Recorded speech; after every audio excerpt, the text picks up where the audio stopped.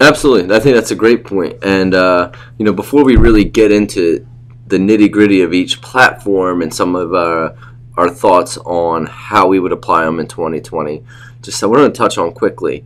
To me, a blog seems like an inherent part of a social media strategy. You really need it to be kind of one with your social media. And I often think of it outside just the content creation, that there has to be a tie-in between what you're doing with your blog and what you're doing with your social channels.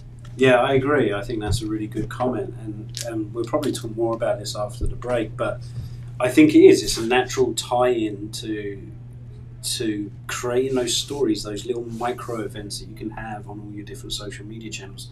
So if you don't have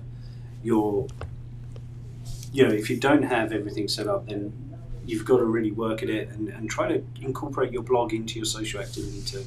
Absolutely.